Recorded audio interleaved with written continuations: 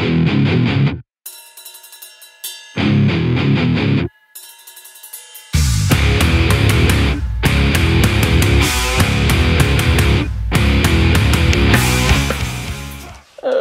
another old disc. Happy birthday to me. Believe this is on DVD, so I don't know why I bought this. I think I just bought it because I wanted $1 for it on eBay.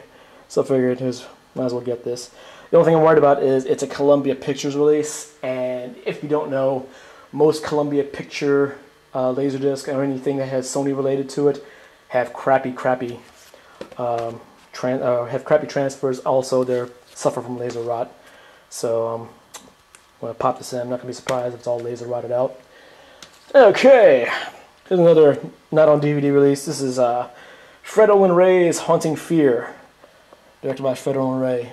Fred Olen Ray is termed by me as probably one of the worst movie directors out there.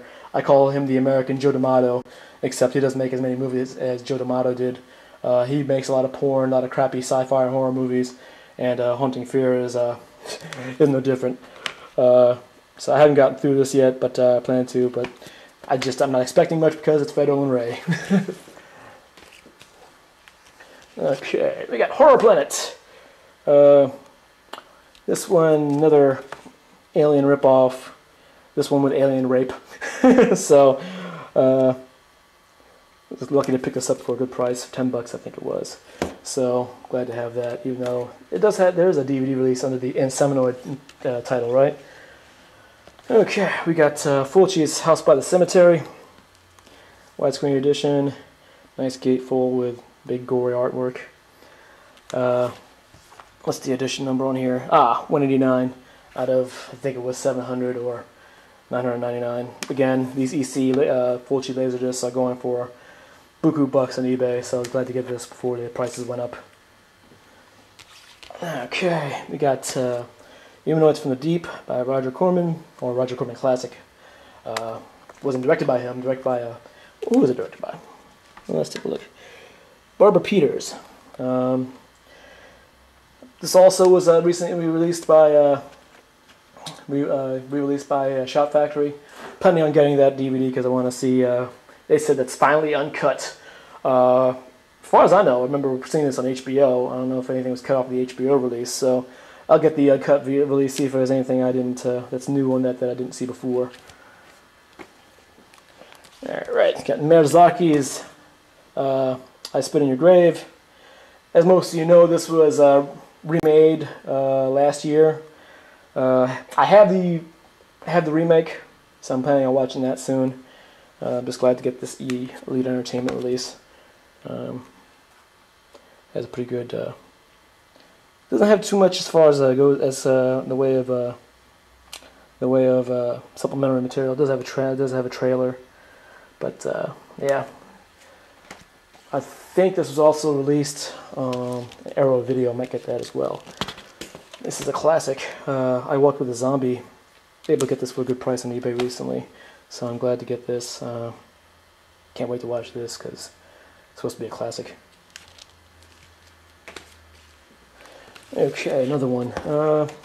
This is Murders. Is an encore edition double feature. Murders in Rue Morgue and Island of Lost Souls. Island of Lost Souls is still not on DVD for whatever reason. I think most of the old Paramount pictures that were released on the MCA Universal label, they got some rights issues going on with that, so a lot of those haven't been released on DVD. So this Laserdisc only goes for a pretty penny, and I got it for $25, so I didn't pay too much for it, luckily. So, and this also stars what's her name? Layla Hyams as the Panther Woman. Yeah, to me.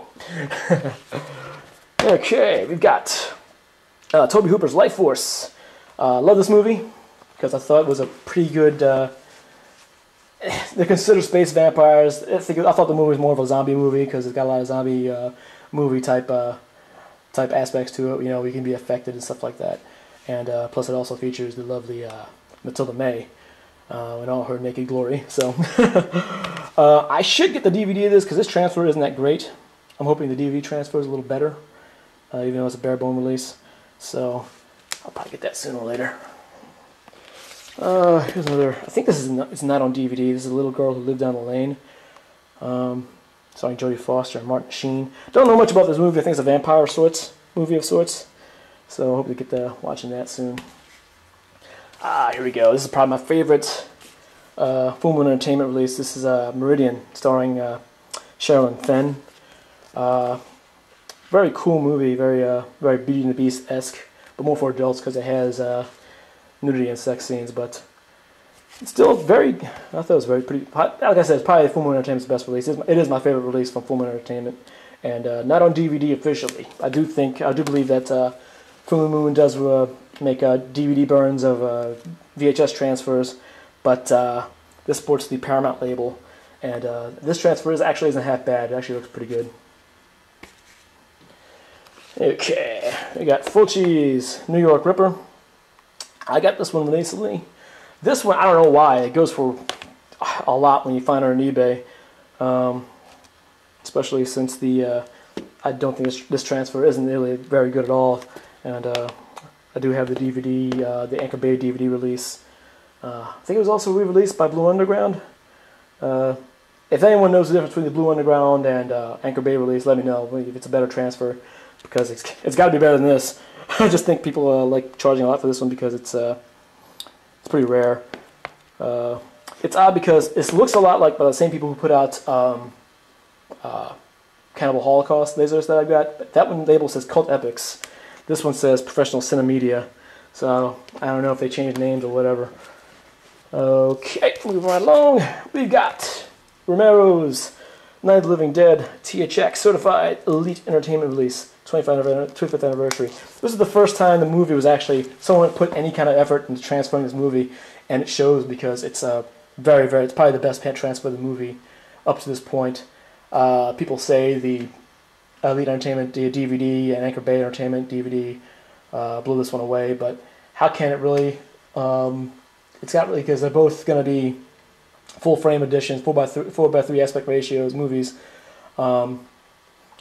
But the only difference is the lasers has 425 lines of resolution and the DVD has 480 lines of resolution. That's why I never bought the movie. Subsequently bought the DVD because I don't think anything better than this. So I'm glad to have this first. I think it's also the first Elite Entertainment release on Laserdisc.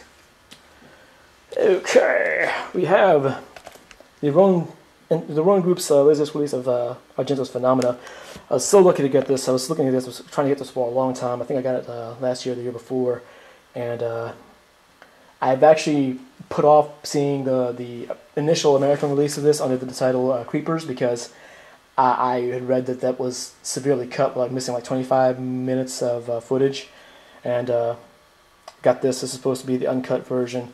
Though I've looked on the Laserdisc database, and the Japanese Integral Edition, at least on the database, says it runs a few minutes more. So I don't know if that has more footage, or if that's just the counting that they have might have a trailer or something like that, a couple more trailers or supplementary material on there. But I guess I'll have to get the Laserdisc and find out, the Japanese Integral Edition, and find out. Anyway, one of, Jennifer Connelly's first movies. Okay, and we've got James Cameron's Piranha 2: The Spawning. This is a pretty rare release. It's by Embassy Entertainment. I think it's the first time this was released on Laserdisc.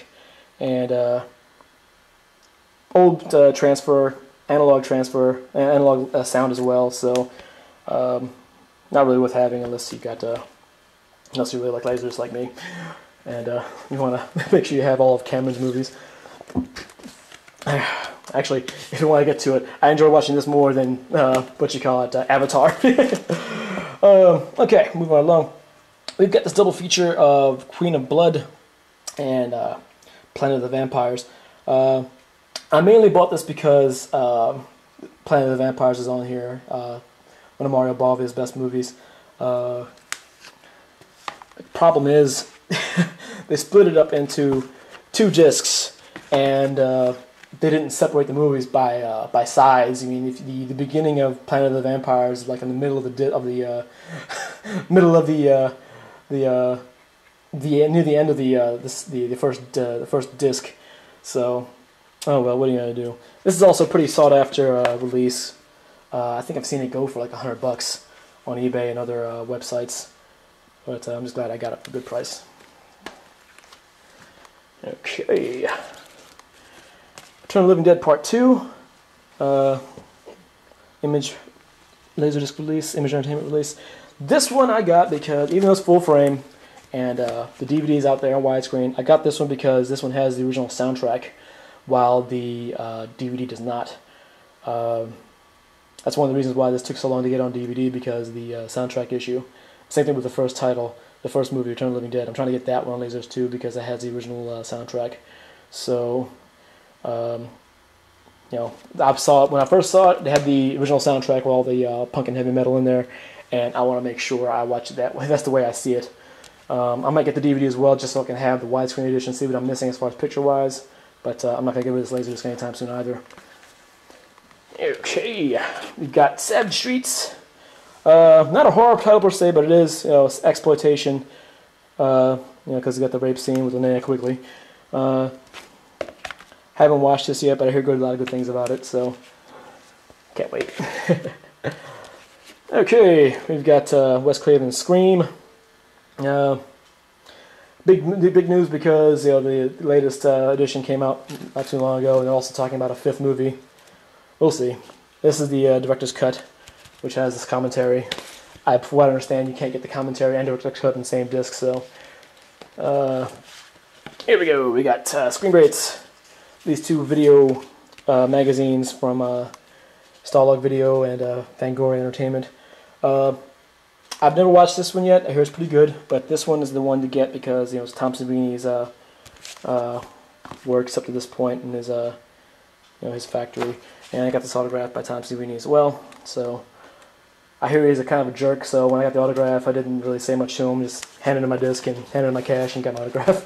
So yeah, I keep on hearing bad things about him as a person. So I'd rather not have it tarnished by asking him any questions. We got Argento Stendhal Syndrome, starring Asia Argento. This is the Japanese release. Still haven't gotten around to watching this. I really should, because I hear it's a pretty good movie, even though I don't really care for Asia Argento. I know it's weird of me to say that because, you know, since I'm such a big fan of Argento, but his daughter just doesn't do anything for me. This is Media Entertainment Stuff Stephanie and the Incinerator. I believe this is a Trauma movie. Yeah, Trauma. Haven't watched this yet, so I hope it's you know, stupid and scary at the same time.